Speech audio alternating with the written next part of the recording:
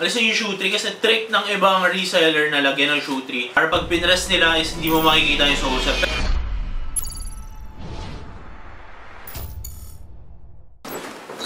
What's up sa inyo mga patatas?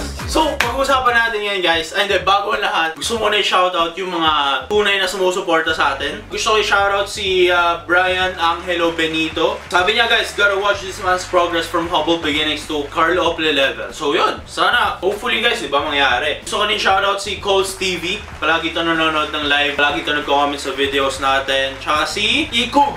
Hinahabol niya palagi guys, mag first comment. Ewan ko ano meron sa first comment guys, pero yun. I appreciate yung mga effort nyo, yung pag-support nyo sa channel natin, diba? So yun, thank you guys. So yun guys, pag-uusapan natin ngayon kasi kagabi nag-live ako kagabi and tinanong ni Sir Kim Store ko, yun ata yung name niya, kung paano guys, kung paano mag-disinfect. Tinanong niya ako guys kung paano mag-disinfect ng shoes. Kasi guys, di ba syempre, mag-resell tayo ng shoes, di ba? So maraming pumapasok na mga sapatos sa atin, tulad nito. Ito galing shipping guys, from somewhere around the world, sa Philippines, di ko alam. Di ko na maalala kung saan galing, kung binili ito. And ito naman guys, pinag-grab siya papunta dito. Sa akin ngayon lang siya dumating guys. So kung paano mag-disinfect guys, and actually kahapon pa dumating to, kahapon dumating, or nung isang araw. Basta dumating na to, matagal na. So tuturo ko sa inyo ano yung mga precautions na ginagawa ko para iwas tayo COVID-19, tsaka kung paano tayo mag-check ng pairs guys, kung paano tayo mag-check ng pairs, diba? So yun, simulan natin. Ang ginagawa ko ganito, kapag may dumating sa akin na pair ng mga sapatos, mga kahit ano galing sa Lazada, galing sa Shopee, ang ginagawa ko guys is nilalagay ko muna sa labas namin sa bakuran. Kasi kailangan ko siya paarawan guys, para iwas tayo sa COVID-19. Kasi nga as we know, di ba, if you do your research, namamatay ang COVID-19 sa init. As far as I know, and alam ko matagal na yung theory na yun guys, pero I think proven yun. So yun, binibilad ko muna sila for 3 days or for 2 days. Basta, ibibilad nyo guys kasi maraming possible na mangyari, maraming possible na mga bacteria yung pwede dumating, diba? So yun. Pero guys, before nyo pala i-receive yung package, kailangan na ganito kayo. Kailangan meron kayo nito. Number 1, alcohol pang spray. So, ginagawa mo. Number 1, kailangan may alcohol yung kayo pang spray.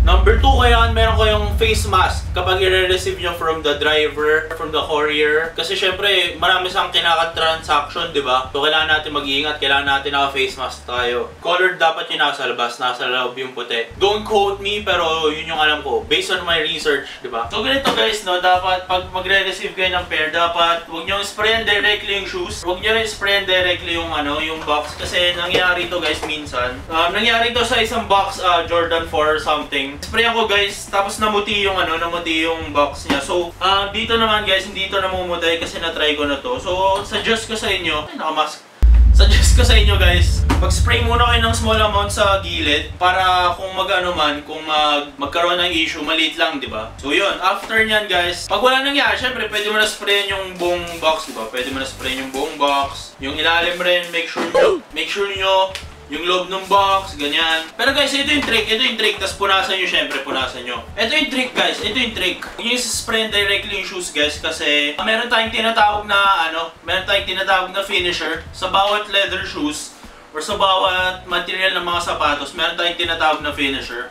So kapag nilagyan mo ito ng alcohol, tas pinunasan mo, mawawala yung finisher guys. So huwag nyo gagawin yun. Ang suggest ko sa inyo talaga is ibilad nyo muna sila sa araw for 3 days. Tapos yung loob na lang isprayan natin guys. Kasi ito yung mas safe. Tsaka minsan mabaho yung ibang sapatos, diba? So kirin yung alcohol guys. After natin gawin yun, pwede na natin siya pasok sa loob ng bahay, diba? So yun, ganun mag-disinfect ng shoes. Ang malalahanin nyo na importante pa rin yung safety natin kesa sa pagkita ng pera. Kasi para saan pa yung pagkita natin ng pera, diba? Kung magkakasakit tayo. Lahat ng gagawin nyo, try nyo muna sa maliliit na area. Halimbawa, hindi ka sure dito, try mo muna sa maliliit na area. Tignan mo kung may magbabago sa material, diba? Or what. Pero yun guys, ang key, wag nyo sprayan directly yung shoes. Kasi may yan, lalo na pag suede, minsan tumitigas, minsan nagbe-bleed. Ito nga guys, kapag yung alcohol, in-spray mo sa resibo, pag in-spray mo sa resibo, magsisira yung mawala yung tinta ng resibo. So yun, indication yun na sobrang tapang ng alcohol. So mag-iingat kayo, di ba? Mag-iingat kayo sa mga sapatos guys kasi posibleng magkaroon ng issue yan. So yun. Tapos guys, ito, sasama ko kayo, mag-unboxing tayo. Kasi merong Meron dumating guys na package na, ito yung sabi ko sa inyo kanina, may dumating na package galing, hindi ko alam kung saan galing, Laguna ata or what. Pero yun, magbubuksan natin to guys. I think ito yung Jordan 1 top 3 na gold. So yun, buksan natin. Kuha tayong pambukas guys, kuha tayong pambukas. Bubuksan natin to, wala akong nakitang pambukas, so gagamit tayo lapis. Tapos guys, tandaan nyo rin na disinfect ko na rin to. Nilagay ko na siya sa araw. Pero yung loob niya guys, hindi pa naka-disinfect. So yun yung gagawin natin mamaya. Buksan na natin yung box kasi check natin, di ba? Check natin to guys kung may issue ba or what. Kasi sabi nung seller na binilihan ko nito, wala daw. I mean, may issue siya guys, pero yung issue niya, double check natin, di ba? Kasi syempre ibebenta rin natin to. So yan. Tapos guys, nga pala, ituturo ko pa pala sa inyo kung paano mag-check ng mga binibili nyo online. Kung paano yung mga dapat nyong tignan, ano yung mga dapat nyong tignan sa isang sapatos, ano yung mga dapat nyong i-consider. So yun guys, nabuksan na natin yung box no, pero ang next yung gawin, syempre dapat sprayin nyo to. So alam ko na hindi nagkakaroon ng guys, hindi nagkakaroon ng side effect. So yan, sprayin natin guys. Ito, sprayin din natin to. So yun guys, okay lang na magsayang kayo ng alcohol kasi safety naman natin yan, di ba? So yun guys, no, pagbukas natin ng sapatos, merong ganito. Shoutout natin siya guys, shoutout natin siya. Reynan Mojado, shoutout sa'yo my guy. Walang lamang pera to guys, walang lamang pera. Akala ko may laman, di ba? Malay natin, may laman. So yun guys, check natin yung sapatos. Jordan 1 top 3 gold. So yan guys, ang pinagkaiba lang naman nito is, syempre top 3 yung colorway niya. Kung mapapansin nyo guys, magkaiba. Magkaiba yung bottom sole, black and gold. Magkaiba yung toe area, this one is gold, this one is white. Sa guys, sa generic na top 3, pares to o gold ata. Sa generic na top 3 din, pares na black yung outer panel. Pero dito white guys, kung makikita nyo. Kasi nga, ito yung top 3 colorway, diba? So yun, pag mag-check kayo guys ng sapatos, ganito. Check kayo mga sapatos, dapat nyong i-consider yung guys, dapat nyong i-consider yung age. Ilang taon na ba yung shoe? Usually kapag 5 years older na, may mga sole set na yan. So ingat-ingat kayo guys. Pero ito, I think 2017 to, so wala pa tong sole set. So sabi rin ni Sir Reynan, wala tong sole set. So, titignan natin kung may sole set guys. Pag magtitingin kayo ng sole set guys, alisin nyo palagi yung shoe tree. Alisin yung shoe tree kasi trick ng ibang reseller na lagyan ng shoe tree. Para pag pinrest nila is hindi mo makikita yung sole set. Pero magaling ako guys. Matagal na natin ito ginagawa, so yung mga ganyan trick, alam na natin, di ba? Ginagawa rin natin yan minsan, pero diba? So check natin guys, check natin. So yun guys, no, kapag mag-check kayo ng condition ng isang sapato, hanapin nyo kung may sole set. Number 1 yung titignan kung may sole set. So ang gagawin nyo, press nyo lang lightly, guys, para hindi mapasama yung diba? So yan. Wala naman siyang sole set guys, walang sole set. Sole separation guys, meaning yung naghihiwalay dito So yun guys, no, after nyo makita na walang mga sole set yung mga sapatos, ang next yung i-check is yung drugs. Kung may drugs ba, kung may heel drugs, ganito. Yan guys, check nyo kung may heel drugs, especially sa Jordan 1s. Ito yung mga usually tinitignan yung mga stars na yan. Pag sinabi niyang no heel drugs, pero nakita niyong may heel drugs, issue na agad yun. Dito sa likod, stated naman ni seller na may drugs sa likod. So yan, slightly drugs guys. Normal naman yan. Very little. Hindi nyo halos mapapansin. So yun, pasado guys, pasado. So yun guys, pasado lahat ng stated ni seller na meron lang mga scratches, light scratches, pero normal naman yung sa patent leather. So walang issue pagdating kay seller, di ba? So yun. Yun yung mga titignan nyo guys. Another thing, ito yung mga titignan nyo sa hindi, nakalimutan natin guys. Laces pa pala, laces. So sinabi niya na kompleto yung laces, so dapat kompleto yung laces.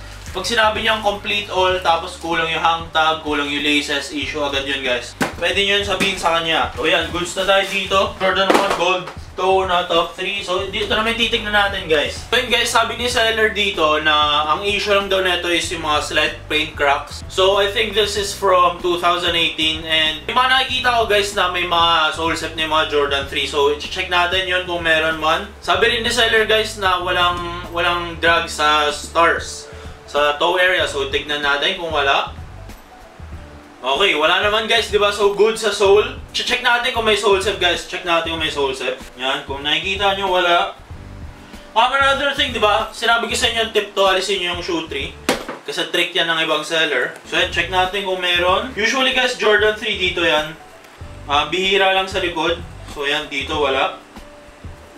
goods tong pair na to. Goods tong right pair. Check natin yung kabilang pair. Alisin nyo yung shoe tree. Tapos check natin. Okay, goods guys. Walang sole set. Kasi, yun nga sinabi ko sa inyo, bago-bago pa tong pair na to. Bago-bago pa yung shoe na to. So, most likely, wala talaga siyang sole steps, guys. So, yun. Pero kapag titingin kayo sa ano, guys, kapag titingin kayo ng mga older pairs like Jordan 4 na Fire Red, yung mga 2013 na pairs, usually nun, guys, magkakaroon na yun ng mga sole step, nagkakaroon na ng mga yellowing, nagka-crack na yung mga heel tab, kasi syempre, oxidation ng mga nangyari, naninilaw na yung toe area, napupunit na yung mga dito, nagkakaroon ng mga stains, syempre sa usage guys, and normal yun. And tandaan nyo guys, lahat ng issue is okay lang, basta stated ni seller. Kapag hindi niya na-state, syempre dun magkakaroon ng problema. Pwede kayo humingi ng discount, pwede nyo i-refund. Kasi pagkakamali niya yun, di ba? Hindi niya sinabi yung mga issue. And pag fake din, syempre ganun yun guys. So yun, madali lang mag-check ng sapatos guys, madali lang mag-check ng sapatos, and very importante mag-check ng sapatos guys, kasi nga, i-resell natin to guys, di ba? I-resell natin to. Importante na maganda yung condition ng mga binibili nating sapatos. And sabi pala, Jordan 3 pala guys, saka Jordan 4 may hangtag yan palagi. And ito lang naman guys, pero goods na yan.